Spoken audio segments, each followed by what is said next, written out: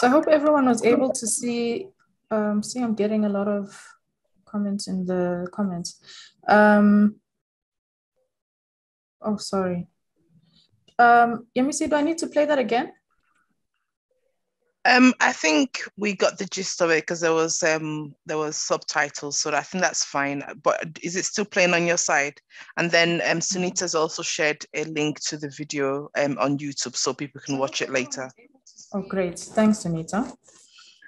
So I'd like to just share a few thoughts around the video we just saw. And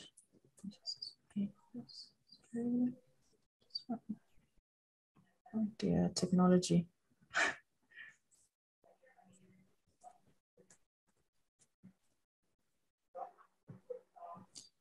So one of the, I think what we gain from this video is really talking about the role of media and what kind of responsibility we have as media practitioners, media editors, and also media consumers. So if you look at my screen right now, I've got this picture of a little girl because one of the things I thought about when we were planning this panel is, you know, growing up, we were conditioned, or I was conditioned as a young girl, and I saw it with many of my friends as well, to think about myself a certain way, to think about my body a certain way, and my presence in relation to men. And a lot of what I was hearing outside in society was what I was seeing on television and vice versa. So when we talk about the role of media, we're not just talking about what you write, what you film, and you know the videos you produce, but we're really talking about changing the narrative. We're talking about really using the power of media to reimagine what our genders mean, and the role that we all play in society in the fight against gender-based violence. So, sorry. So earlier this year, there was a bit of a controversial issue that took place in Kenya, where these guys from Homeboys radio stations were basically sort of victim blaming. They were victim blaming, saying that women are responsible for how they dress, and you know some of these things happen because our society has changed. And I thought this was really interesting because within the same week, the Turkish president Erdogan had renounced the convention to protect the rights of women and girls. And these were things that were happening on different parts of the world, but pretty much around the same time. And it got me thinking that a lot of these things that we say and we hear because of how we grow up, because of how we were taught and they were normalized. So growing up, I knew it was normal that I need to sort of shrink my body. I need to close my legs when I sit. I need to talk a particular way so as to not draw attention to myself, but also to protect myself from any of the unwanted attention. So subsequently, these radio hosts were fired. So it was three guys that were fired from the radio station. And this was really interesting to me. So a Facebook user comments under the article saying there's a lot of hypocrisy running into the Kenyan media boardrooms. For how long will we castigate others when we still have underlying issues to be addressed? These guys just expressed their concerns over a rocketing moral standard in our society. It's time we start pulling the bulls by the horns and desist from ostrich behavior of burying our heads whenever real and pertinent issues are raised. Our girls have decided to decay in morals and are now clinging onto sympathy from all corners once they have misbehaved. The trio just echoed what exactly is ailing society. So I didn't care too much to edit this person's comments, and I don't think I own that service. But what I did was actually just look at some of the keywords that are being used here. So we still have underlying issues to be addressed. Moral standards in our society, real and pertinent issues are raised. Our girls have decided to decay in morals and are now clinging on sympathy from all corners once they have misbehaved. The trio just echoed exactly what is ailing in our society. So what struck me is that this is really interesting because the person that made this comment is they seem to be coming with a lot of confidence, as in they're very, very sure of what they're saying, and they're talking about moral standards and the issue. But really, what they're doing is victim blaming. And I think what this comment in particular points to is the normalization of the policing of people's bodies, but also normalizing abuse by victim blaming and by blaming those who are not alleged are not supposedly acting the way they're supposed to behave, right? So I thought that was really interesting. And in another project, we were looking at sort of gender-based violence and discrimination, but really how the media reports on these issues. So some of the phrases I found, for instance, in cases where women fight back or protect themselves against the abusive partners, would be journalists who supposedly should know better, labeling people Black Widow, Lady Macbeth, babyface killer, murdered girlfriend's family. So again, there you see sort of the focus is on the victim or the survivor as opposed to the perpetrator. So there's a hyper visibility of whenever we see these cases in the news, we see a hyper visibility of the victim and the details of what they went through, but not so much about the actual perpetrator. And I think that's a bit of a problem. We see things like abused murderers. So now you've taken you've taken the power into your own hands and maybe defended yourself against in a situation where it was a matter of the woman or the person that is abusing her. And you still get this very kind of biased, stigmatizing type of reportage. So these are just some of the observations I've been making. And then I think in the age of, there's a huge interest in solutions journalism right now and constructive journalism. And one of the things that I think is really important for the media is to look at solutions. And I think in a way, well, very much so, when AWiM News was launched, Dr. MEC had come with this vision that AWiM News focuses on African women and media. And initially, it mainly just focused on African women media practitioners. But when you look at the role of media and the role of African women media practitioners, a lot of what we're talking about and reporting on are issues that we live with every day. These are issues that we faced. And so we see a lot of these stories on media and sexual harassment, media and gender-based violence, media and reporting protests and the type of jeopardy that female and gender non-conforming bodies face in these kind of situations. And so the scope has broadened a little bit more to look at to look at sort of creating a body of media work that looks at African women, but also in a very gender sensitive way. So for instance, we've got some of the articles that we've published end media bias against women in politics. So we're speaking about women in politics, but we're also looking at the role of media there. Another one was how our simple system ended pastor wars. So this particular article doesn't seem like your typical addressing of gender-based violence or violence against women and just gendered violence in actuality. But what's really interesting is that we see the role of women in ending these pastor wars because they had gotten quite intense. It was very intense and very dangerous for not just the communities that are, not just the women in the communities, but the entire community as a whole. So these kinds of articles sort of start to point towards the importance of telling the women in media story in different ways and telling the story of the roles that women play in leadership in their communities and as media leaders in sort of addressing and changing the narrative around gendered violence. Another one is on campaign trail, women issues remain unspoken. So again, we're highlighting the sort of invisibility of women issues. And I think it's so poignant that AWiM's motto is be visible to inspire.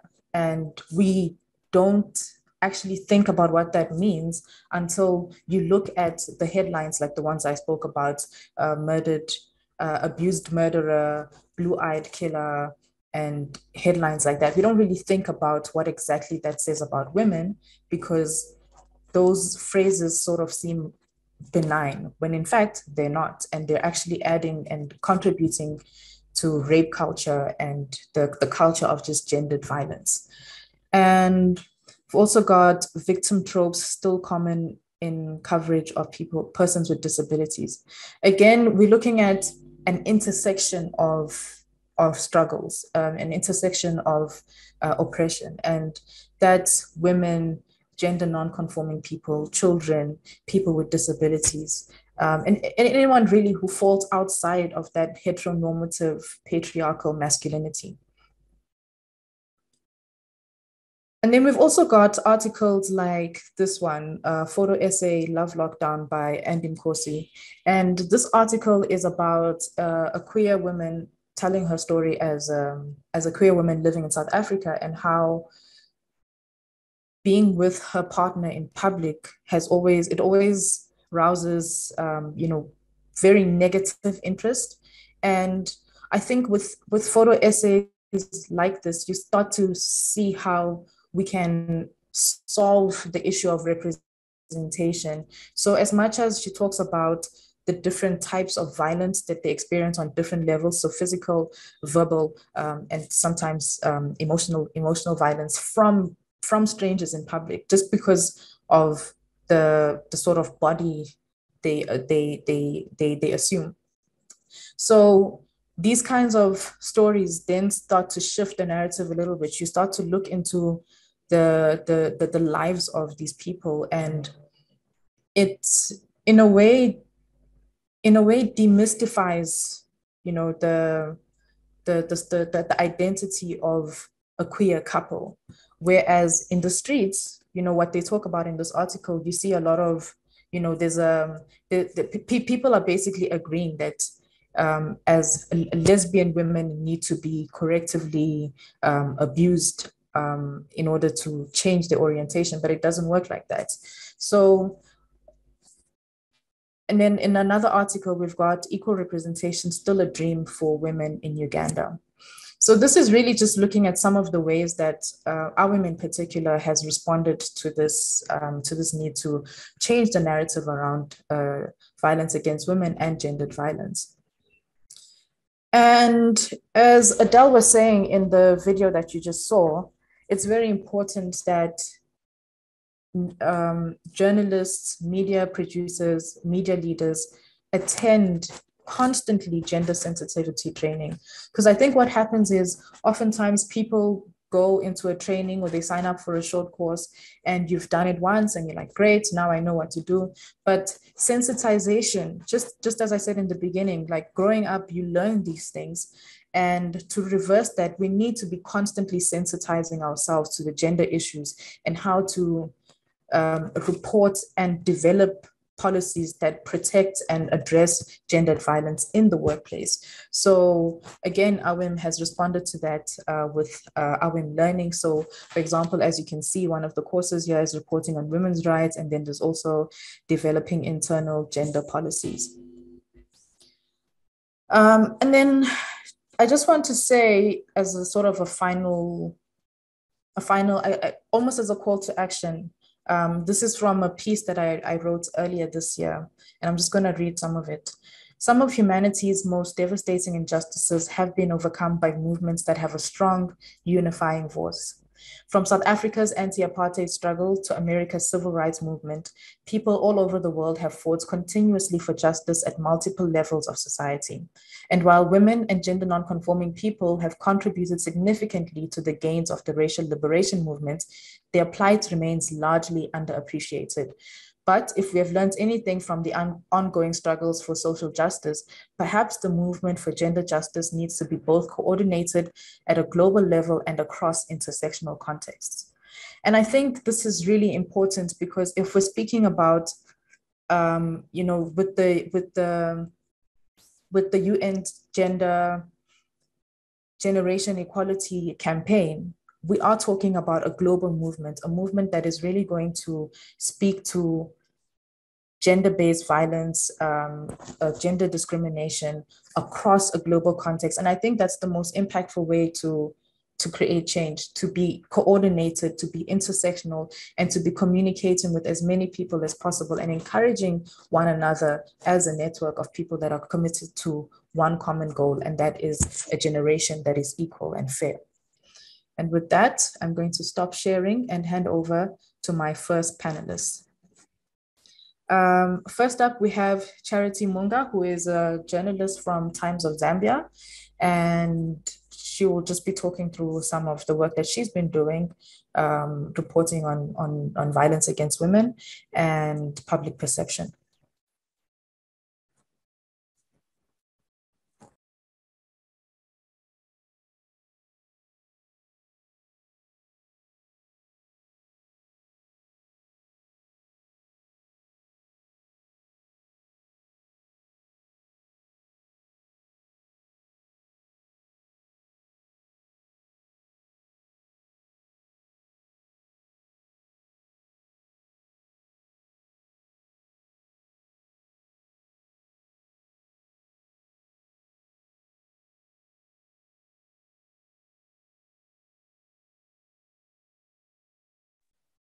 Charity, are you on mute?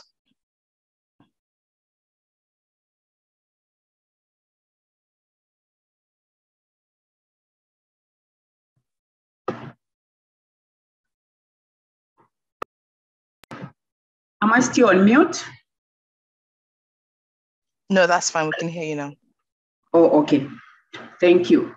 Yeah, so as I was saying earlier, I was saying that my name is Charity Monga. I'm from Times of Zambia, in Zambia. I live in Lusaka.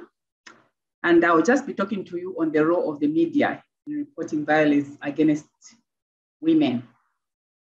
So I'll start with defining what this violence is about. What is violence against women? Because I think as journalists, we need to understand what violence against women consists of. So it has been defined as any act of gender-based violence that results in or is likely to result in physical, sexual, or psychological harm, or any form of suffering to women. This type of violence includes threats such as coercion, arbitrary deprivation of liberty, and some of it even occurs in public or private life. So this violence against women is one of the most shameful human rights violations. This is because it knows no boundaries and or even geography or culture or else. It can attack any form of women, even the most successful of women. So we are taught that as long as this type of violence continues, we cannot claim to be making any real progress towards equality, development, and peace. So at this stage, this is where the media comes in. The media has the potential to play a very significant role in changing these perceptions about gender-based violence that in turn can help stimulate a move for change. So this is where, as reporters, we come in to change this narrative about violence against women. So as journalists, I think we need to understand also the types of GBV that are there, the types of violence against women. So some of the types of violence are psychological. Coercion, verbal insulting, and similar behavior, which may impair a woman's mental health. Other types of violence against women involve stalking, which is any threatening conduct that makes a woman fear for her safety. There's also sexual violence, there's also economic violence. So these are the types of GBV. In some countries, there's also genital mutilation, forced abortion, forced marriage, and also, which are also forms of violence against women. The one that is the latest is cyber violence. This cyber violence is characterized by threats and insults shared across social media platforms. I know many of us here have got social media accounts, Facebook, YouTube, and we've seen how a lot of people are bullied via cyber, the digital media. The common perpetrators of violence are current or former partners and fathers. The most common type of violence suffered by women is psychological violence, and violence that is both physical and psychological. So there have also been some myths about this GBV, which concerns women, which involves violence against women. And some of these myths that need to be demystified, things like violence starts with a punch. So this is not true. Or someone can be planned, can start their violent acts, even through the words they use, even just through the way they treat their partner or their child. You can be able to tell, to say, this is an act of violence. It's not just about punching someone. Another myth is that the purpose of gender-based violence is to keep a specific group in an inferior position. No, this is not true. And another one is that violence is physical, is only physical and sexual abuse and sexual violence. As we've already explained above, we've seen that violence is not just about physical violence or sexual violence. There's more to it. There's psychological violence as well. And then most of us in our different cultures learned that women are sometimes responsible for provoking violence. Some people even think that a woman got what she deserves is more or less accepted in our societies. Some people think that women actually provoke men for them to get that kind of violence against them. So that is just a myth. Some people even think that women start these types of violence so that they are rewarded at the end, so that they are given some money. But we've also come to learn that this is not true. So another myth is that women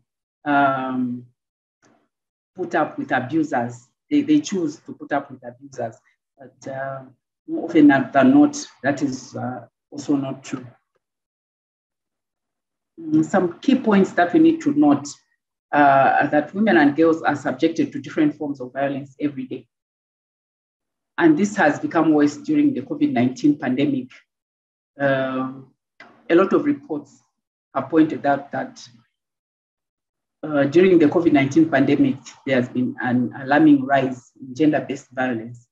And crimes such as rape, molestation, dowry, deaths, domestic abuse, and cybercrimes have all gone up. Research has also shown that responsible media reporting can mitigate the risk of GBV, especially against women. Media reporting has also revealed that reporting about violence against women tends to be sensationalistic. The more brutal, the more appealing. So some of other key points are that if women are portrayed only as victims, it will exacerbate their victimization and send a message that they are weak and powerless, and that it is best for them to endure that kind of violence silently. So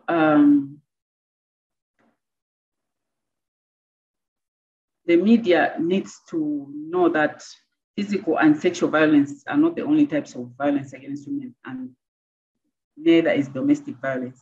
Okay, this one was mentioned up there.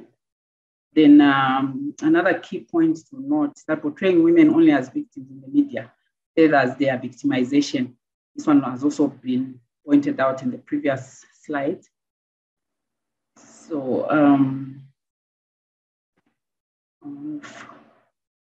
to balanced media reporting of violence against women.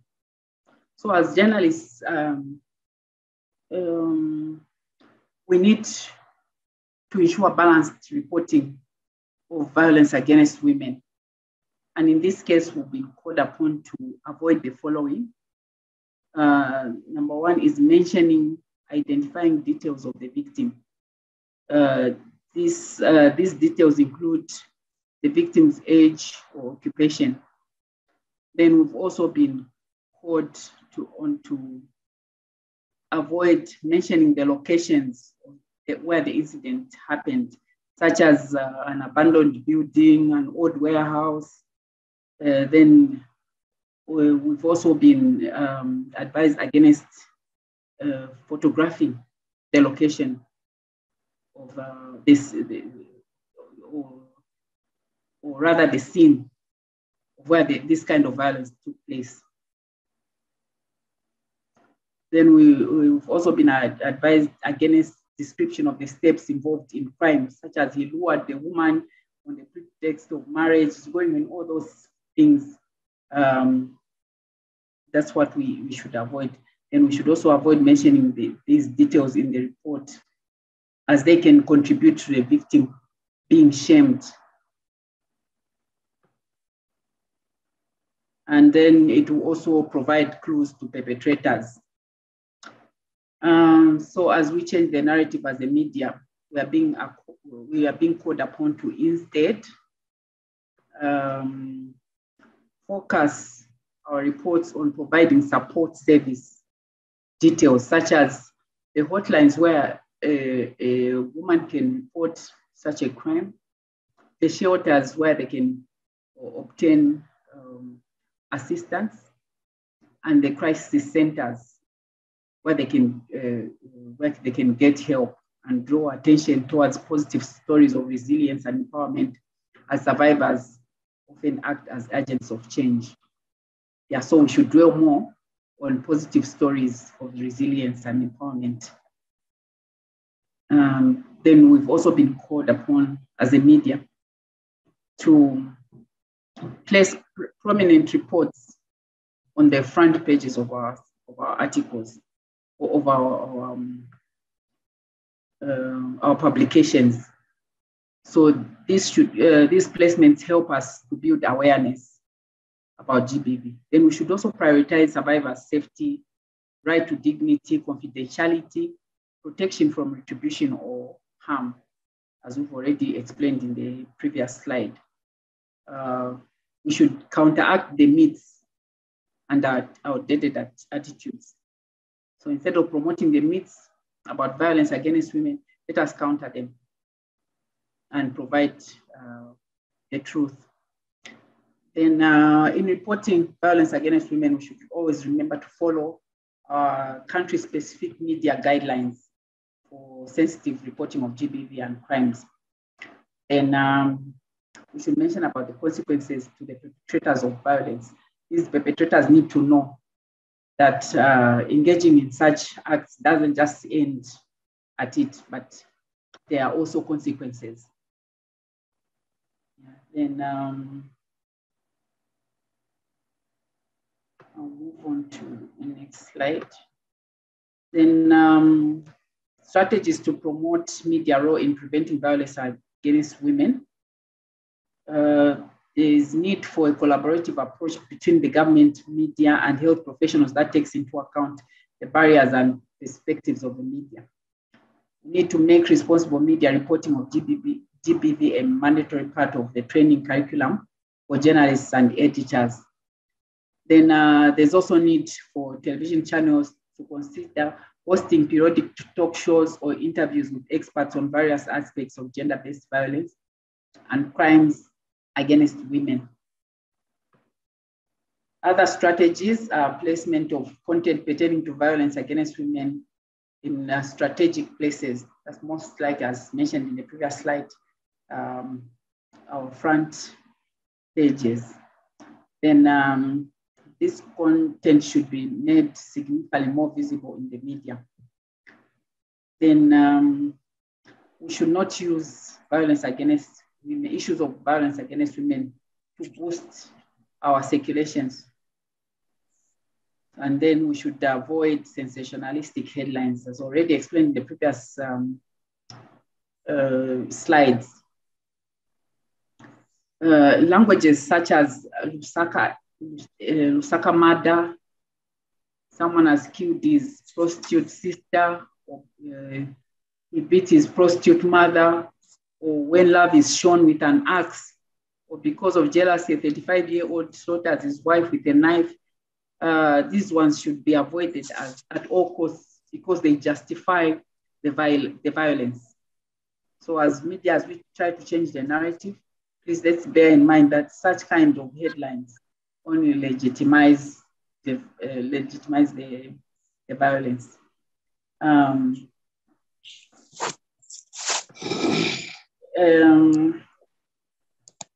Then news ideas that we can develop on violence against women. These are continued monitoring of the work of relevant institutions in ending violence against women. We can try and find out why only a small number of cases end up in court, and usually what is the judicial outcome of such cases.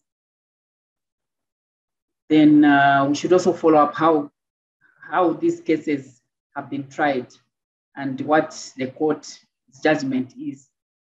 Then we can also look out for the centers for social work and find out what they are doing and how much they are helping women who lived or continue to live in violent situations. We can also find out the economic, to what extent the economy influences the prevalence of domestic violence, and if there are any identifiable trends. Other ideas we can follow up to find out if economically independent women are less likely to face violent situations. So in conclusion, we find that the media is one of the most important socialized influences in people's lives, and negative and stereotypical images of women in the media and the ways in which the media reports gender-based violence contributes to the acceptance of gender-based violence. So the call is now on us as the media, as the journalists, to inform people the understanding of issues, especially on the issue of eliminating violence against women. That is all from me. Thank you so much.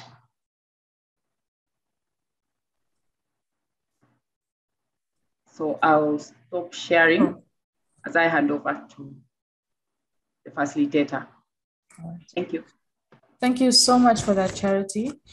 Just a little housekeeping. What we're going to do is we're going to hear from the rest of the panelists first, and then we'll move into a short conversation Q&A that I'll post to you, and then we'll break for the breakout rooms, and then come back and report back and before we close. So next we have Claret Adiambo from Ghetto Radio Kenya, and Claret is going to tell us how to make this very interesting for young people.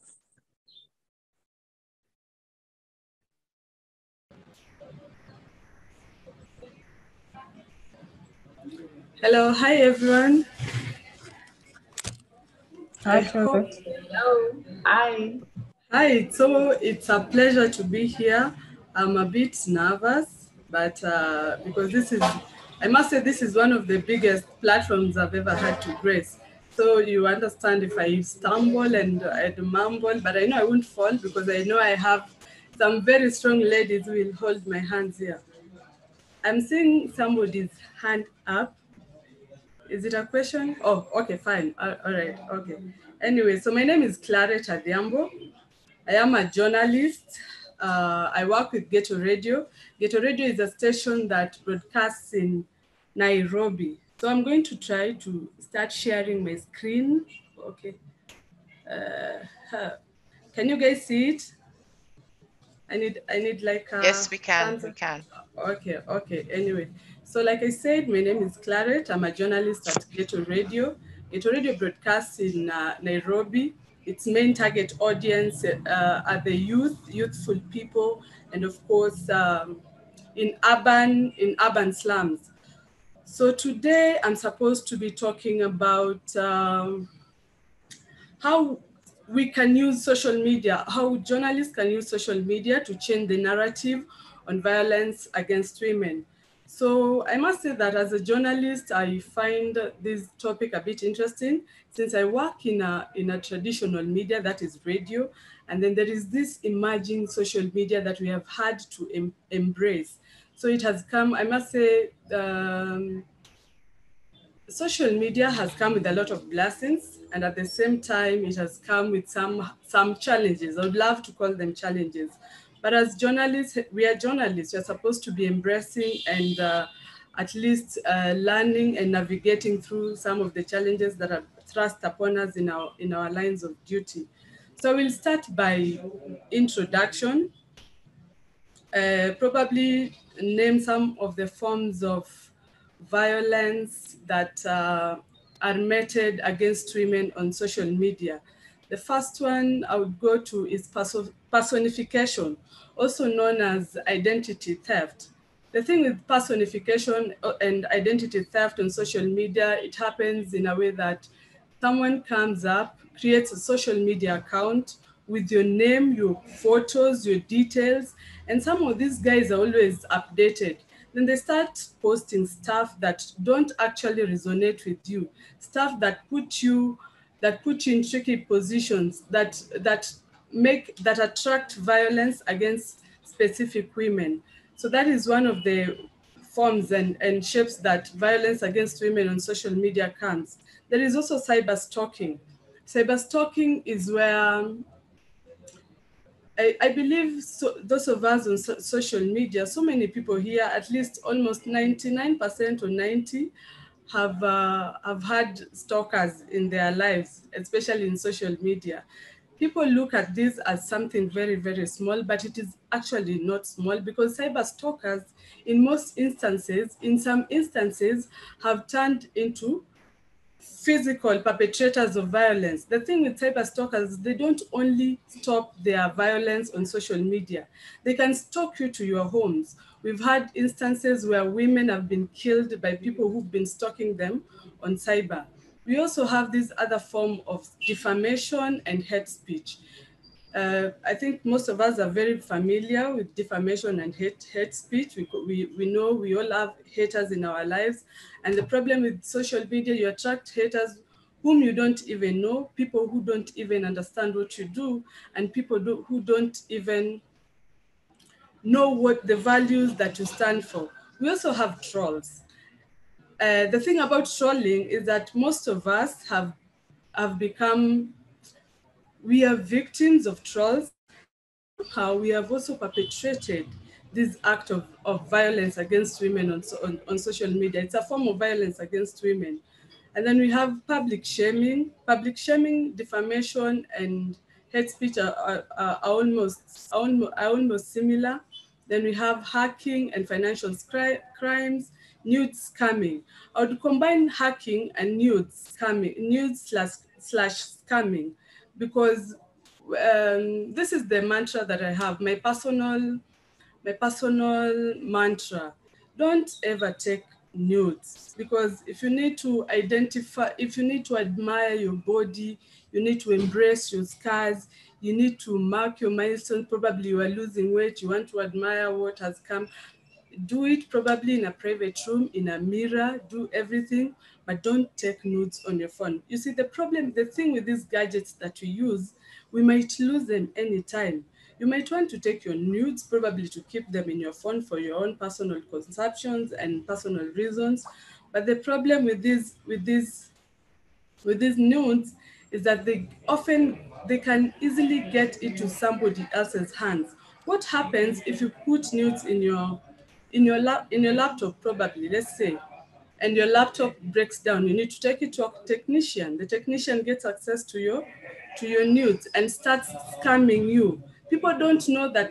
We often feel ashamed about this. Most people don't talk about it, but it is a form of violence that has affected so many women, and it's actually still going on. It's even shameful, and it's even worrying that we are talking about this against a backdrop of a very a very popular politician doing this to another powerful politician here in Kenya, and specifically in Nairobi. The other form of probably violence against women that we know is deepfake. Deepfake is a bit technical. This is a situation where someone takes a video, kind of changes the face to look like Clarence. So you look at the video, you say, I've never been in this position. But if you look at the face, this is actually Claret. And they start to public shame you. And they use it to public shame you, or to probably to portray you in an image that wouldn't want to be portrayed in.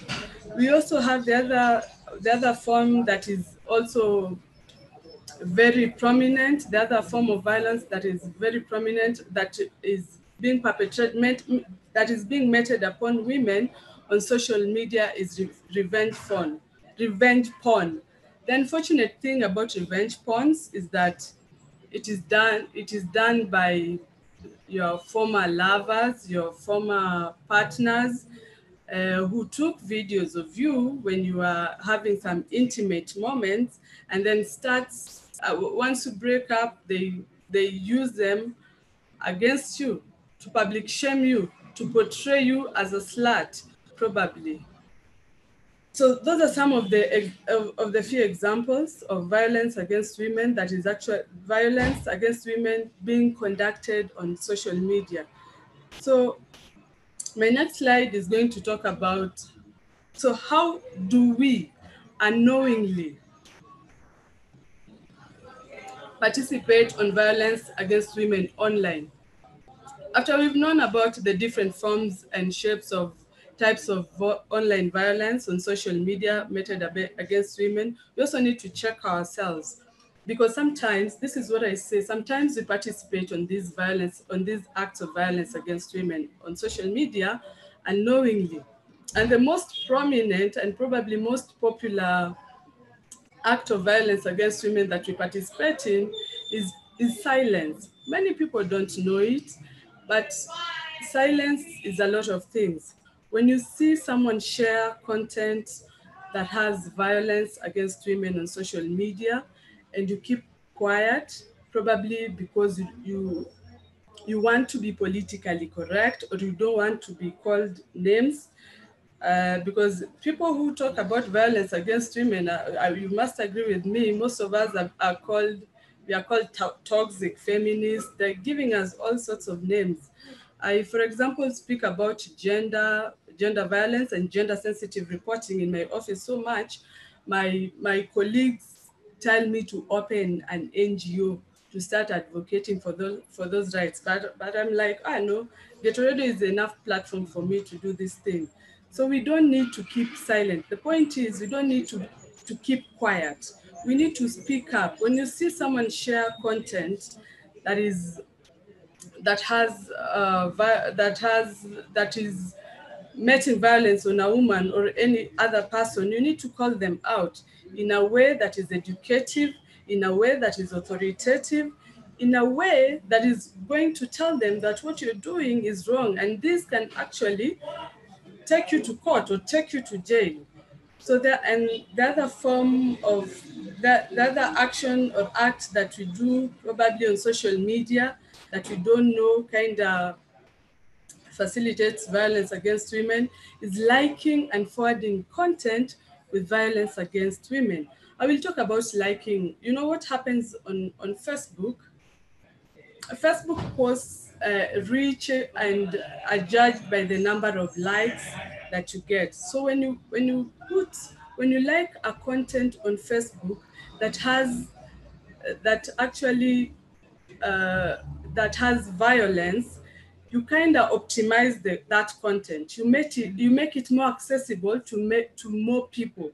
So hence you are exposing this victim in this content to violence to more social media users. The other thing is that is so common is that the WhatsApp sharing, the forwarding of content. So many of us have forwarded content that has violence against women. Most of us have done it, I would say, unknowingly, with no ill intentions. But the repercussion is this victim or the person in this content has been exposed to violence. The person in this content that probably you're sharing, you're sending it to, is going to face trolls, is going to be trolled, is going to be public shamed from your innocent action. This is what I do when I get, at times we are in so many WhatsApp pages. We don't have control over what gets into those pages, the kind of content that gets into those pages. But this is what I personally do. When I see someone sharing content that has violence against women, I first delete everything so I don't mistakenly share it, or I don't get tempted to send it to someone to have a look at it. And then the next thing is educate this person, because we assume that people are aware of the different forms of violence against women, that people are aware of gender sensitive reporting. But just recently, I realized so many of us have been making so many mistakes, and learning is a progress. We should never assume that this person is aware of their acts. If it's possible, you can side chat these people, tell them, you see, this content you're sharing is not right. You should at least, this is what you're exposing this person to. I will give you an example of the COVID-19, the COVID-19 patient, the first COVID-19 patient in Kenya, the lady and the guy. There were two, the first and the second. The government had all the good intentions of sharing the story of this lady and and telling everyone the success story. But then again, just a second. Yeah, the government had all the good intentions, but what happened to this lady? She was trolled just for coming out and saying, hey, I had COVID and I am now fully recovered. This thing is not a death sentence. She was trolled, her nudes were shared online, and she got all forms and all manner of violence meted against her. While on the other side, the guy didn't actually get any other form of violence. And the people who are forwarding this content, her nudes, people who are sharing this violent content, some were journalists, some were people we thought understood things, understood gender sensitive reporting, understood stuff with regards to violence against women. And then the other way that we probably participate in violence against women unknowingly is if you are on Twitter, I believe you've come across this famous phrase, retweets are not endorsements. My personal opinion, I stand to be corrected. You can chat me up on anything or even on this statement, because I don't think I would retweet something that I don't agree with. Yeah. If you're on Twitter and you see content, when I retweet it, that means I am sharing it back to my followers for my followers to see. And when it doesn't matter your intention. If it is content that has violence against women, it is content that probably you don't agree with, you become a perpetrator. So correct me if I'm wrong, but that is my personal opinion on Twitter. So then again, how do we prevent, after we've known all these forms of violence against women that are being perpetrated on social media, and we have also checked ourselves and we know how we probably contribute to them, how do we prevent some of these social media attacks on the people whose stories we tell, and even on the people whose stories we tell, and even us advocates, people who are advocating against violence against women. So the first thing you need to do on your social media page is you need to review your social media profile, because online violence perpetrators often target close family members, relatives, and to some extent your employers. Facebook has this, when you go to your Facebook profile, if you go to settings, it has this long list of things that it wants you to fill up. It even gives you the option of tagging who you are, who your partner is, who your husband is, or who your wife is, or whom you're engaged to, and even your family tree. So I'd advise people to try and limit some of the information they put up on their profile pages. At least you only need, the most important thing is information about you and probably what you do, because perpetrators of this violence against women, or perpetrators of any forms of violence, often hit or often attack your close family members. So you need to be at least careful on what you put up on your profile, or what you say on your profile, or what you share on your timelines. The other way to actually prevent this is by reviewing your privacy options on your social media platform. I will talk about Facebook. Facebook gives, I spend most of my time on Facebook than any other platform, but I believe all others are very relevant depending on where your strength is or where you have the biggest following. So Facebook gives this setting where you can stop people from posting you can stop any Tom, Dick, and Harry from accessing your timeline, i.e. posting your birthday, posting your just feeling like putting any information on your timeline, or even tagging you. Actually, even tagging you in posts, Facebook provides that setting. And Twitter also has the provision where you can control who replies to your tweets. You can also control who sees your tweets.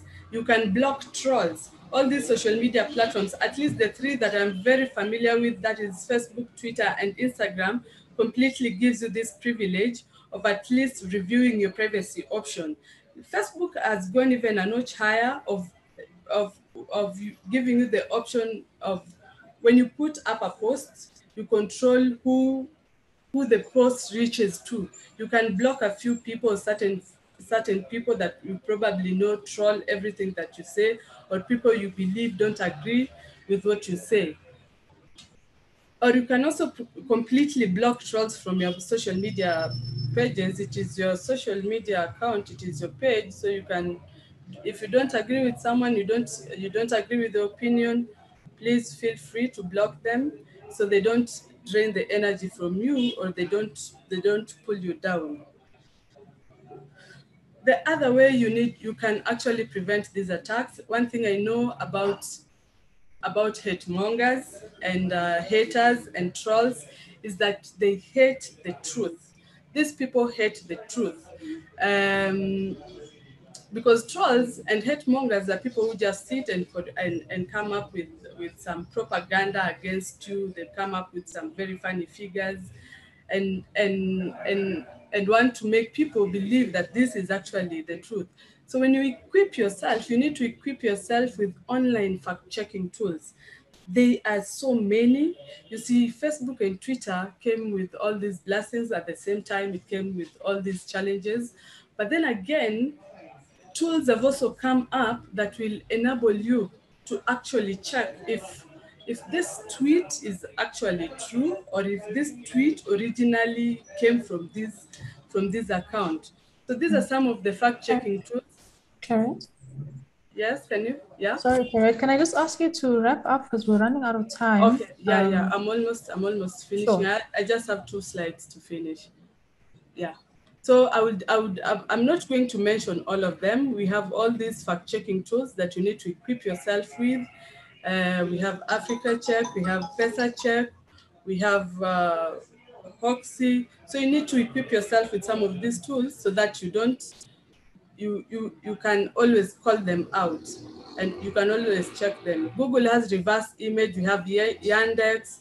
You can use them to at least check on some of these deepfake videos that these hate mongers used to come up with to troll or to create violence.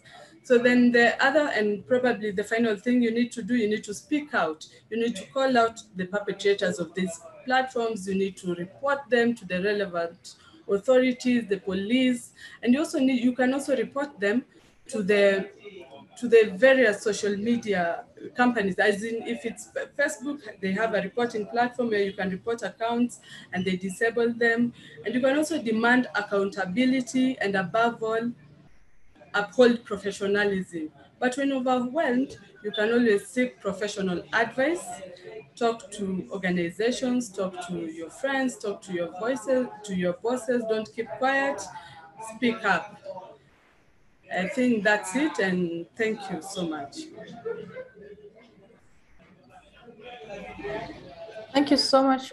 Thank you so much for that, Clariette. I think it was very insightful, especially talking about how to safeguard ourselves from all of these unknown threats or less known threats. Next, we have Zanele Mtembu from SWIFT. SWIFT is South African, Sisters Working in Film and Television, and it's a South African organization. Zanele, take it away.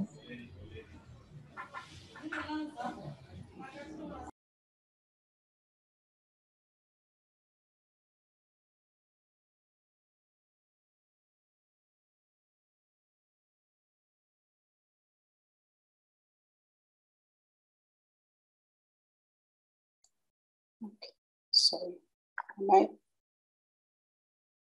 Are you able to, Sumaya? Yes, we can hear you. Yes. Okay. Are you able to share the presentation on your end? Sure, let me pull it up. Thank you very much.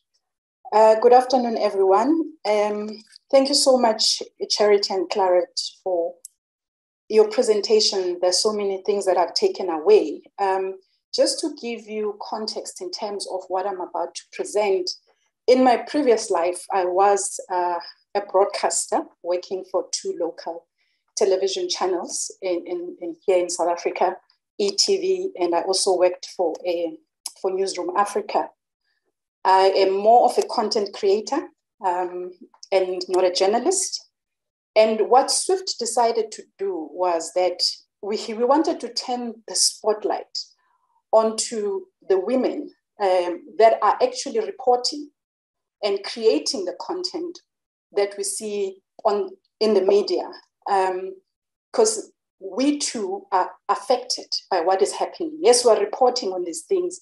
Yes, we're telling stories about what is happening in terms of violence against women. But we want to see how can we be empowered as well, because we're experiencing the same violence, the same sexual harassment, and how can we then be empowered as women working in this space?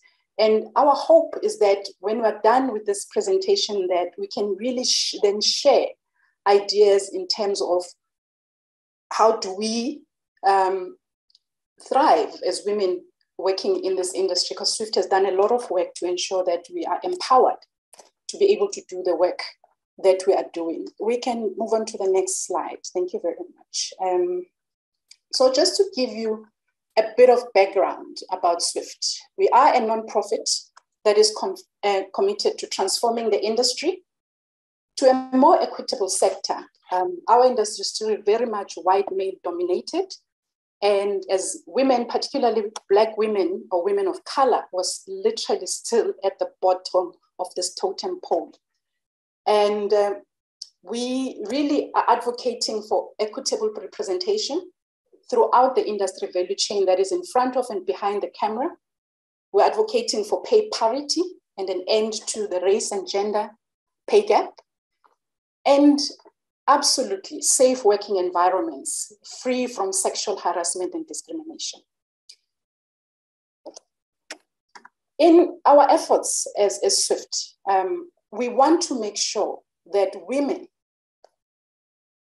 can progress in the industry, because as long as we have sexual harassment or violence against women, particularly within the industries that we work in, and I will speak specifically to the audiovisual sector, which I'm a part of, is that if we're not safe, we really cannot progress. We cannot thrive in these environments. We want to improve the work experiences for the women and the vulnerable groups. And this, we believe, will benefit the entire industry. and it is the responsibility of everyone, not just the women. And when I say everyone, I'm talking about the media, who are really our employers, because they pay us to create the content that we end up seeing on television, the funders of the content. We're also, the men that are in our lives as South Africans, what Charity was talking about earlier. And they need to be part of the solution. And so it's not just our responsibility. And we felt then that before we can do anything, before we can help develop the skills, or while we're doing this, actually, it is important for us to then prioritize educating and creating awareness and actively advocating against sexual harassment for women in our industry. So in terms of what we have done, we have created a number of interventions and a number of programs that we have introduced. We've taken these measures, and the first one being the That's Not Okay campaign. And this campaign is public service awareness videos that we have created that are inspired by real life experiences of women working in this industry, because often when we're working, sometimes we're not sure whether what we're experiencing is sexual harassment or not, because that's what is really prevalent in this industry. Whether that sexual harassment is verbal, non-verbal, there's a lot of quid pro quo in our industry. If you want to make it, you have to sleep with the director or the producer. I mean, we've seen it not just here in South Africa, but the world over. We've seen how this impacts on women. So these videos were specifically to educate, first and foremost, the women that are working in the industry, so that they do not doubt what they are experiencing. They do not question what they're experiencing. And they know for sure, without any doubt, that I have just experienced sexual harassment. So we created these videos. The videos are available on our website and can be shared with anyone that you can then use in your own platforms as workers as well. And our efforts were actually driven mainly because the majority of us that work in this industry are freelancers. We therefore do not enjoy the protection as employees that people that are employed enjoy under the Labor Relations Act or employment equity for that matter. We don't have those protections, and therefore we do not have recourse where we can go maybe to the CCMA conciliation and mediation. Now I'm missing it up, but the CCMA where we can get relief when we have complaints. So we started with compiling or putting together a code of good practice for the reasons that I've alluded to, that we do not have the protections of employment equity or the Labor Relations Act, that this code on handling sexual harassment in the workplace, while it is informed by the Employment Equity Act, it specifically speaks to freelancers in the industry, because those are the most vulnerable in our industry. And we've seen all over the media how when women come out and speak about sexual harassment, they are then sidelined, they don't get jobs, and they're further victimized because of speaking out. So the code, we wanted to make sure that it provides the protection against sexual harassment for all workers, for independent contractors that come onto sets, clients, our service providers, and covers freelancers, most importantly, and that it is designed and written in such a way that it speaks specifically to freelancers. And we, in the work that we have done, we have collaborated with Tokiso, which is an alternate dispute resolution, an independent alternate dispute resolution company, and who are lawyers that specifically specialize in sexual harassment.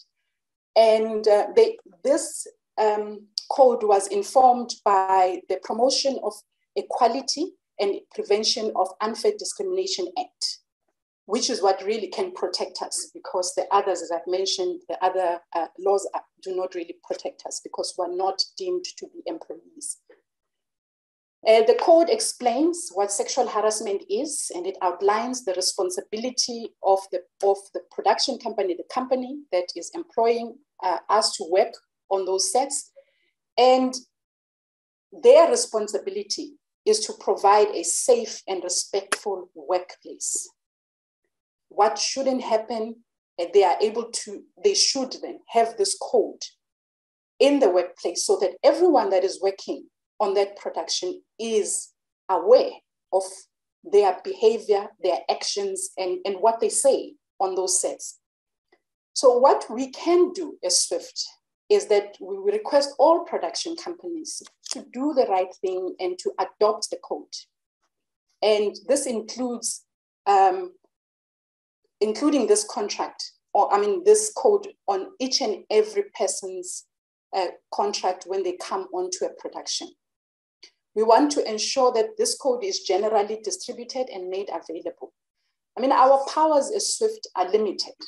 However, we are working with funders specifically and broadcasters because they are really the ones that pay for the productions that we produce for them that we eventually see on air, that they have the power to stop what is happening by insisting that each and every production or production company that they commission or they fund includes this code, because this is the only way that we can then begin to protect the freelancers that are working in the industry.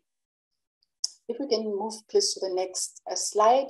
What we've also done is that we have produced a booklet, which is the sexual harassment guide. And this is a booklet that helps us that are working in this industry to know our rights and to know what we do and to know exactly what sexual harassment looks like, how it presents itself, and be able to and to then know how to report when we experience incidents of sexual harassment in the workplace. With the code itself, it has been adopted. The good thing is that the code has now been adopted by a number of organizations, by government, as specifically, and government agencies like the National Film and Video Foundation, the SABC. It has been, sorry about that. Did I jump all over the place? Apologies about that. Okay. So it has been adopted by broadcasters, it's been adopted by funders. And we've outlined who has adopted it, which is the department. The minister has signed a pledge to support the work that is being done to protect the workers in the industry. The National Film and Video Foundation, which is an agency of government. You can go back to the slide that you had earlier. I seem to have put things out of order. I don't know. Apologies on my end. The Gauteng Film Commission. These are the main funders in our industry, and the industry itself has adopted this code. So we have a federation that covers the different professional bodies within the industry. We as SWIFT are a member organization of SASFED, the South African Screen Federation, and the federation then adopted this code so that each and every organization that belongs to the federation can also then ensure that it implements the work that we are doing. The Department of Sports, Arts and Culture, we have a reference group where SWIFT represents the interests of the women in the industry. And that reference group was as a result of a summit that was held to say that we need organization sitting around the table. We need industry sitting around the table with government, to inform government about what works for the industries and what doesn't work. And we sit on this forum as SWIFT to ensure that these type of initiatives are adopted. If we do not protect the women and vulnerable people in our organization, it impacts the work that everyone actually eventually enjoys on the screens on our television sets and streaming platforms all over. We have been working with the SABC. The aim is that we work with the National Association of Broadcasters so that we are not going to each and every individual broadcaster in the country, but we go to the body that actually manages the broadcasters to ensure that this is done. And that they, as the funders of the content, ensure that we are protected as reporters, we're protected as creators of the content that really then generates the revenue for them, that we need to be of good health, sound mind and body. Otherwise, the whole thing doesn't work. You can skip this one because I've spoken to. So other measures that we've taken is that we ran a pledge campaign with actors. I alluded to this earlier to say that we alone as women cannot change everything. We need the men in our societies to really work with us. So with Actor Spaces, we partner with some of our very famous actors that have large following to pledge that they will not sexually harass, that they will ensure that they report incidents of sexual harassment, that they will support us in the work that we are doing to end sexual harassment in the workplace. This was a very successful campaign which culminated in the pledge being taken at the South African Film and Television Awards, where each person that was attending that award actually stood up and took the pledge with us. And it created that awareness that we do really need to work towards ending this scourge in our society. We also, as an organization, offer sexual harassment workshops to production companies, and these workshops can be actually offered outside of our own industry. And we can collaborate even with media because we're all working in this environment to make sure that we are protected and we are, we're protected and that we can thrive. Yes, you can move to the next one. Thank you, Sumaya. So we do agree that awareness on its own and education is not enough. So in what we have then done, we can move to the next one, is that we have then started, because we know that, yes, we're informed, we're empowered, we have this information, but what can we do about it? How can I then get protected because I cannot go to the CCMA? So we started as SWIFT this program, which is called the Safety Contact Officer Program. And it offers a remedy. It's a way of offering a remedy and recourse really for freelancers that are working. So the program, the Safety Contact Officer Program, is really preventive and risk management focused. And each production, our vision is that each production will then appoint the Safety Contact Officer to be on set so that whoever is working on that set or in that production office has a go-to to report to. But they're also there to really assist the production companies to manage the risk, to know what to do when incidents of sexual harassment occur. These SCOs are professionals, they are trained, they are social workers, and they are also counselors.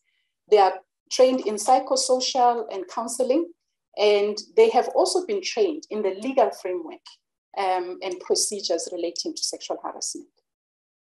They are custodians of the information. The reality is that as an organization, we do not have the capacity, neither do we have, the skills to deal with the reporting of sexual harassment that will come through to us. So these individuals are equipped to ensure that they manage and refer whatever cases come through to them. They are equipped to do the work. And they can also, most importantly, they can ensure confidentiality, which is what has really deterred women in the past from coming out to report incidents of sexual harassment because, they are victimized. So we then did a pilot, which ran from September 2020 to January 2021. And the uptake in the industry wasn't great, but we understand because of COVID and a lot of production companies were coming back into producing our industry. was really affected by COVID. So it took a long time for us to get back to work. So there were companies, 7 production companies in total, that responded to the call, and they participated in these sexual harassment impact sessions, which are really aimed at educating about sexual harassment. You can't feign you can't feign not knowing simply because you say I don't have the information. So these sessions are very important. And then we had sessions with producers. The NFVF supported us in launching this. We even had students that we partnered with when they were launching their film on sexual harassment to talk more about the safety contact officer pilot, because the missing link in the industry was, where do we go to report? We can go to the last slide. So what we then found out of this, which is why we want to now really launch this program nationwide and get the support for it, is to, oh, sorry, go to the previous one. Sure. Sorry, yeah. Zanele, can we just start wrapping up, because we're having to Yes, this is the last one. Okay. Slide. Let me choose, yeah. So in terms of the next steps, it's to continue to provide the service of the SCOs. We are engaging stakeholders which are outside of the industry to ensure that this SCO program is not a swift initiative, but it's adopted by the industry, and eventually it becomes almost like an ombud that deals with issues of sexual harassment, which we can then, of course, expand. We want to engage with the media, everyone that's here, and getting the message out there. We've done the work ourselves, and it's just a matter of getting it out there. And of course, to make sure that this program works. The last slide. And I'm going to wrap up now. And there are other interventions that we are looking at, which is gender sensitivity training. We're also partnering with festivals to ensure that the work that is produced by women gets the center stage and it is exhibited in order to grow the, an appreciation and an audience for the work itself. Definitely, we need a world that with no sexual harassment at all. And that is really the work that SWIFT is doing now, is to ensure that we have a world without sexual harassment. Thank you very much, Sumaya, and everyone. Thank you for that, Zanele. I think you guys are doing amazing work. I think it's very important for women to come together and say, we're not going to take this. And that's something we haven't really seen much of. Last but not least, we have Sunita Kamina from UN Women East and Southern African Regional Office. I will share your presentation, Sunita. Thanks so much, Sumaya, and greetings to everyone from UN Women East and Southern Africa Regional Office. We really also appreciate the continued energy to stay on the panel. We know it's been a series of intensive days and discussions, so we're really grateful for the time. What I'd like to do, in building off of the great content and presentations and points highlighted by the previous panelists, and I'm grateful really to be on this, is to really highlight some attention to areas that we can focus on our attention if we're thinking about how do we change the narrative, how do we really shift the story around ending violence against women and girls. If we go to the next slide. So just to begin and to start with some interaction, we go to the next slide. I'd like to ask everyone as media professionals in different capacities, when you hear the phrase violence against women and girls, what is the first image, phrase, feeling that comes to mind? And you can put it in, I'd invite you to put it in the chat box, just to get a quick round of reflections of what is, what comes to mind, what is our immediate reaction. Great if you can put some of those thoughts in the chat box. Again, there's no right or wrong. It's just about to get the temperature in the room around what comes to mind. So you see sexual violence. Thank you, Yemisi, for contributing that. It could be a feeling. It could be an image, fear, voiceless, premature death,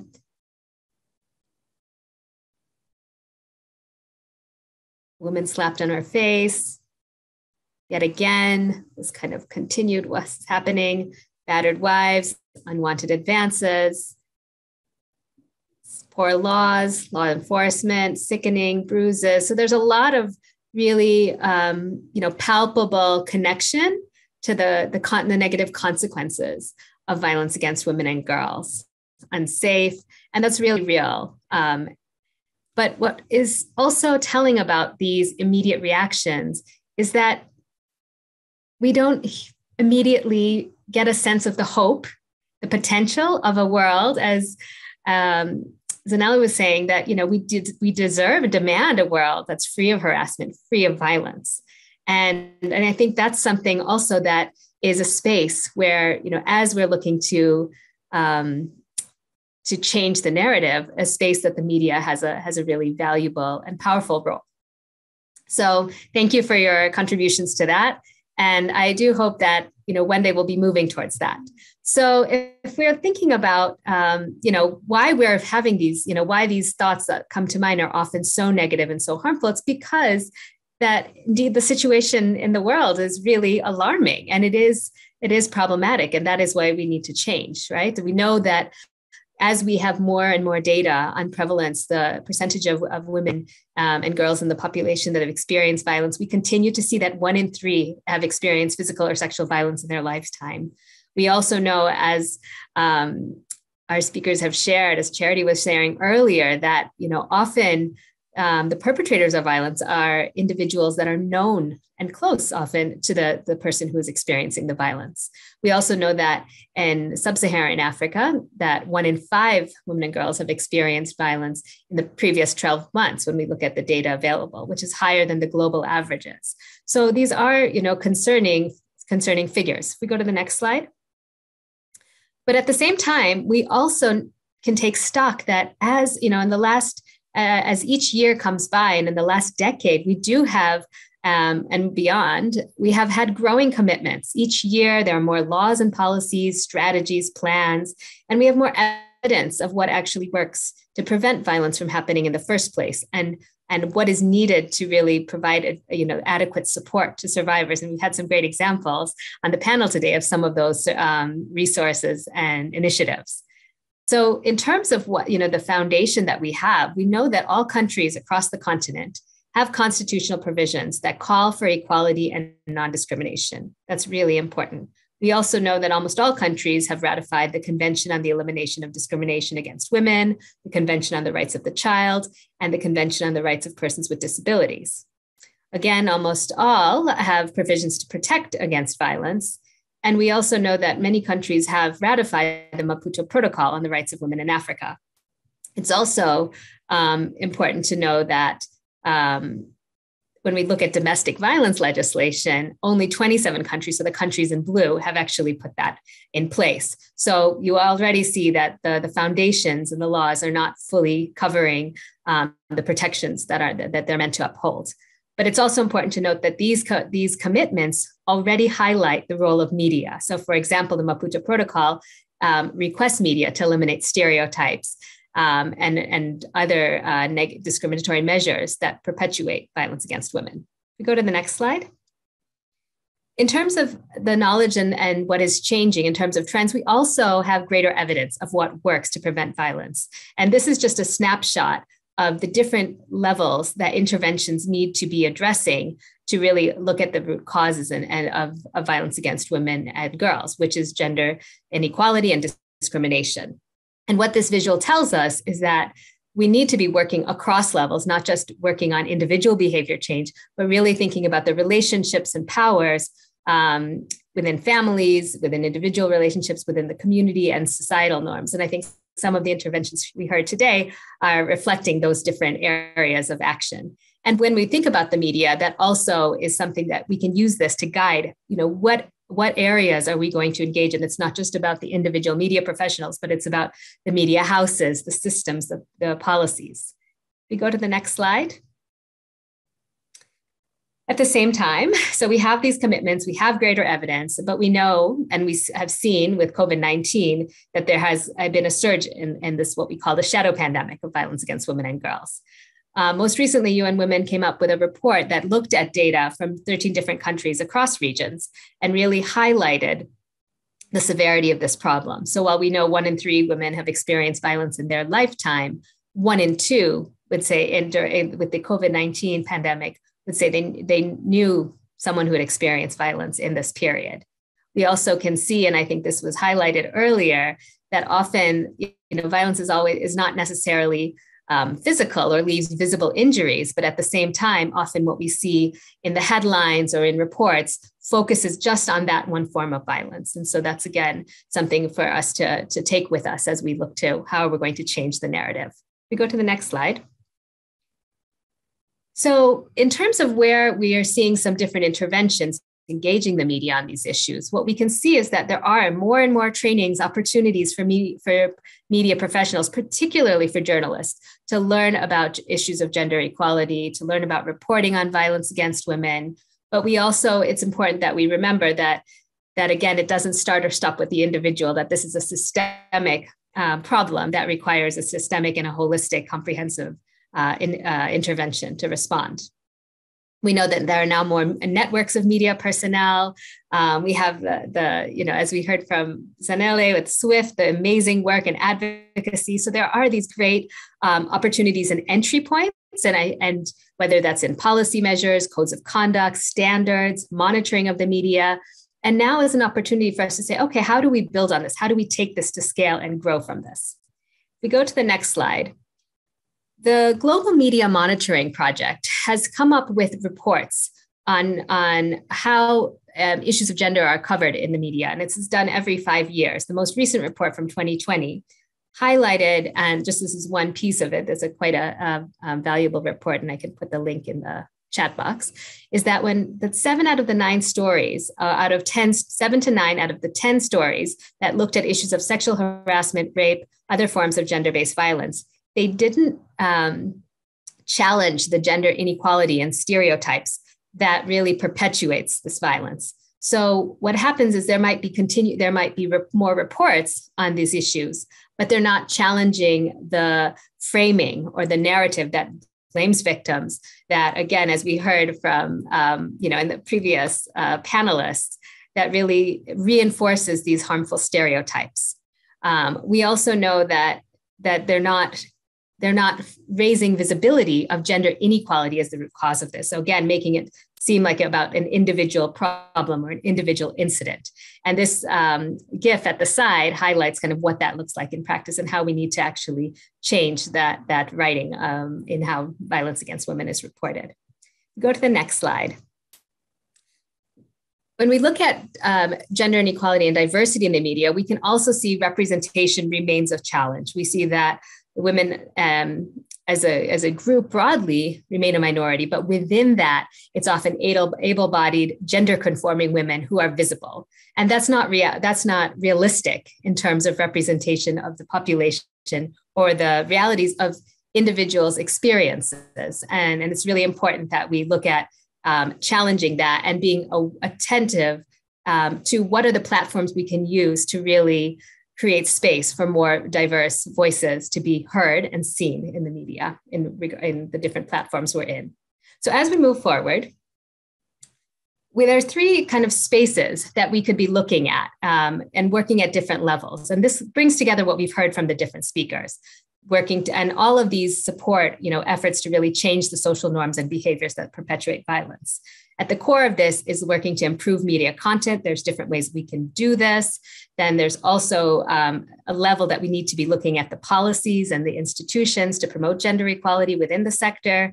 And then we also need to be thinking about what is that broader conducive environment and enabling environment in the legislation, in the policies, media-related policies, but otherwise as well.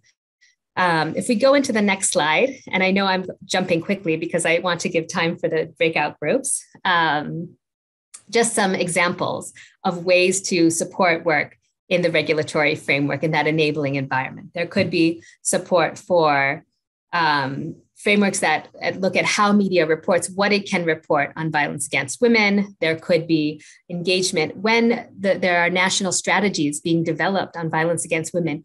what is the role of media in those? Often we have different sectors involved. Media needs to be part of it. Similarly, when there are strategies around media development, how are issues of violence being brought into that? There needs to be support for media monitoring, research, analysis. Again, this is happening. The Women Who Makes the News, the Global Media Monitoring Project is one example of that. There are others. And being a watchdog, again, to really ensure that the media is serving in a safe and transparent way. If we move to the next slide. Okay, the role of the media in terms of, I think I've skipped one, just really quickly on internal policy. So we've heard already about some of the different areas that need to be addressed, from representation and parity, looking at codes of conduct across different areas, as well as the investing in the training and capacity development at different levels of media. So not just journalists, but really also those who are making decisions and making strategic choices about what is presented, what is invested in the media space. And then, of course, the safety of women journalists, which we've heard some panelists touch upon. Finally, if we go to the next slide, in terms of media content and changing social norms, again, we've heard a little bit around how do we report, what do we report, and there's a lot of platforms for media to really engage in this space. So, one kind of entry point is informing the public of issues of violence against women and girls, educating, again, that this is, what are the root causes, that it's not about an individual, it's actually a societal issue that needs to be addressed in that way. Raising awareness also via experts. Who is being brought in to speak about these issues? Are they the women's rights organizations, feminist organizations, networks that have been doing this work for decades? Or is it just, who's giving space, who's not given space? Facilitating a platform for marginalized, excluded voices. Again, recognizing that, for example, women and girls with disabilities are twice as likely to be experiencing violence in many contexts. Where are their voices and where are they seen in the media and given that space and platforms?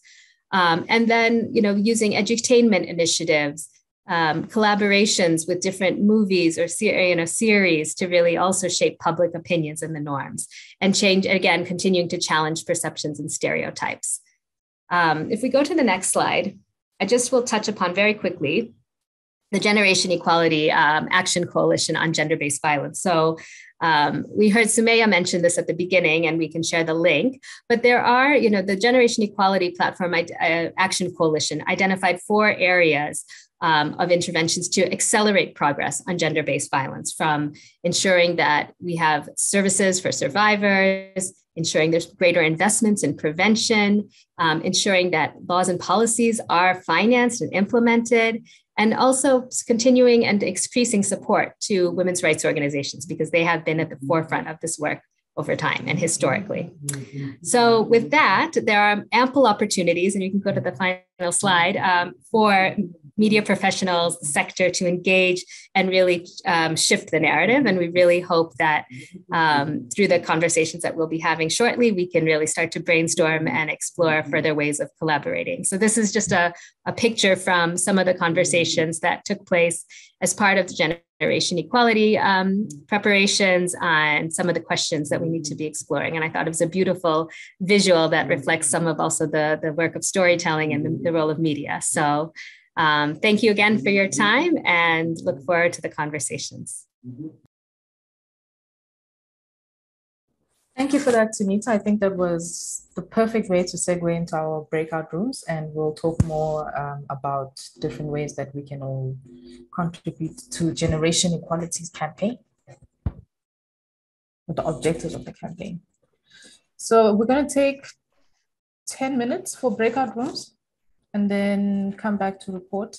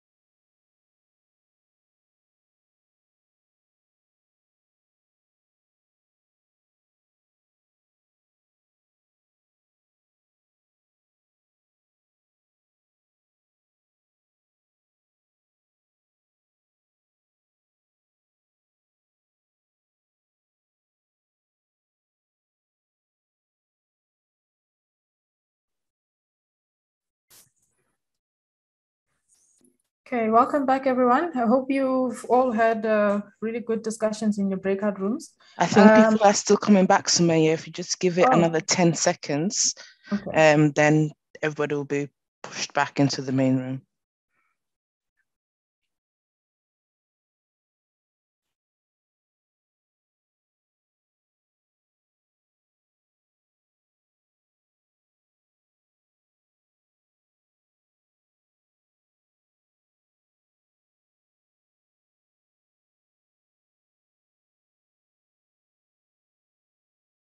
Okay, I think we're all back. That was pretty brief. I'm sorry we had to cut it short, but hopefully you had great conversations. Sumaya, over to you. Sure. Thanks. Thanks, Emisi. I hope everyone's had like really good conversations in your breakout rooms. So without further ado, I'm just going to ask for breakout room number 1 to quickly report back. I think we'll give everyone about maximum a minute. 1 minute, yes. Yeah.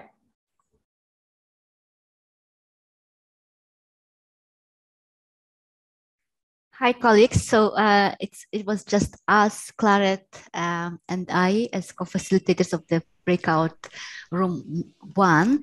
And then we have a rapporteur. I don't remember. I don't know if she's here. Her name is Nduta. Yes.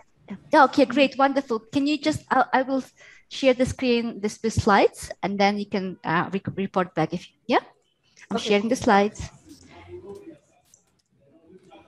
Okay.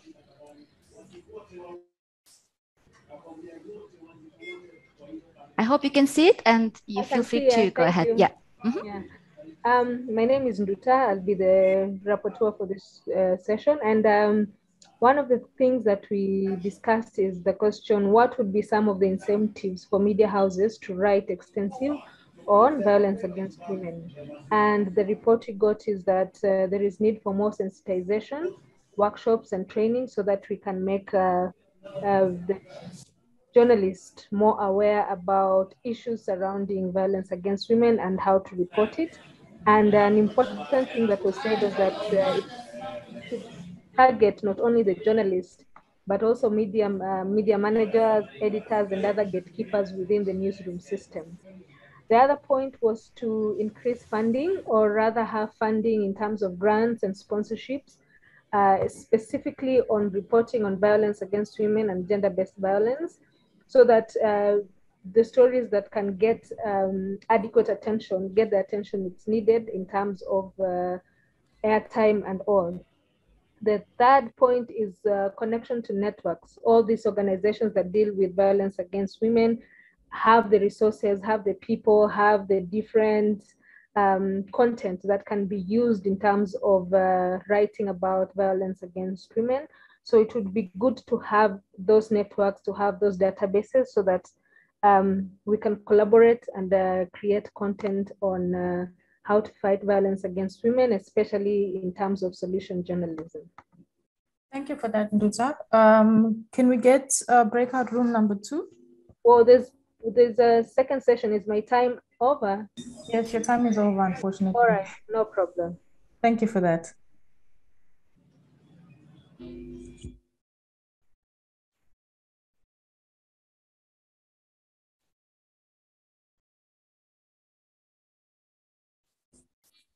Clarette, are you representing breakout room number 2? No, I was in breakout room number 1. Oh, okay.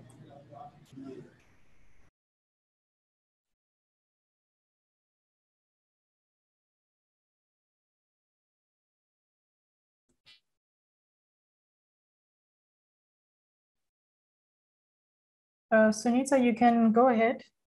Okay, I believe Charity was going to speak, but Charity, are you kind of coming in? Not. Yes, thank you. Yeah, so in tackling our breakout session, we were looking at why women protect the men who beat them. Some of the issues that came out were in defense of their partners who are as breadwinners. Then the women are afraid of being embarrassed, not wanting others to know the issues that are happening in their homes. Then there was also concern over managing childcare if the perpetrator is sent to prison. So most of the women would rather have their man home than in prison, even if they are being abused. Then there are also customary norms around speaking out. People rather keep whatever is going on in the home silent. Women have opted to remain silent because of these customary norms that do not allow them to speak out. Then there was also the issue of keeping the issue to themselves because of societal status. Every woman would rather have their home be perceived as intact, regardless of what is happening. Then there was also the issue of options for survivors. For survivors can be perceived extreme. That is court, jail issues. So women try to make sure that their partners do not go to court or jail. And the issue of guilt, shame, pride, fear, and ignorance. That's part of things that I've mentioned above. Women feel guilt and they are also ashamed of reporting these issues of violence against women and girls. They would rather keep their pride. All right. Thank you for that, Charity. We'll have to just hold it there because we really do have to move to the next breakout room to share their views. Yeah. All right. Thank you. Can you hear me? Yes, we can hear you. Okay. So 1 minute. Yes, I'm gonna Ooh, it's like you're like, this one is dangerous. So I don't believe we had a repertoire, but I made a few notes. Haven't had a chance to type them out, but from the people that are in the academia, specifically research, it's if we want to really influence change from within, we've got to start in our universities, including, in the curricula, the content on gender, on gender as a subject, and moving it from being an elective, as Emily shared, to being compulsory. And Siju also mentioned that that's what should be done, an involvement of more women in research. We also have to look at ourselves. Are we really educated enough about the work that we're doing? Are we empowered enough to really do the work and be sensitive to what we are reporting on? And then also about definitely educating and sensitizing the men in the newsrooms. So gender sensitivity training and how to frame the conversations, stuff that we've talked about So it begins with us, first and foremost, and practicing what we preach. I've summarized it. I hope that's under 1 minute. Perfect. That was perfect. Thank you. I think we have one more group to hear from.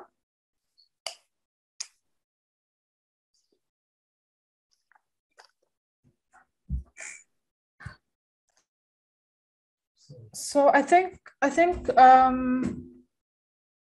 is there another group or can we leave it there? All right. So thank you everyone for joining today's session, and I really hope you got a lot out of it. Unfortunately, we didn't have enough time to sort of engage with all the presentations that we saw today, but there's a lot of opportunity to do that on the WOVA app. If you registered for AWiM on the WOVA app, there's a community section where you can chat and just exchange ideas with some of the people and really connect. Over to you, Dr. Yamisi. Yes, thank you so much, Sumaya. Thank you, Sunita, Ajamal, Charity, Clarity, Senele. Thank you so much for that really engaging session. I'm really sorry that the time was so short for the breakout rooms because I could see there was so much interaction. So we definitely need to do this again. I think this is an ongoing conversation. I would definitely need to organize this kind of event again early next year. So thank you, everybody. And do check out the WOVA app, like Sumaya said, for the next sessions, which are happening in the next 15 minutes. Thank you, everybody. Take care. Thank you, everybody. Thank you so much for insightful presentations and contributions. Have a lovely afternoon.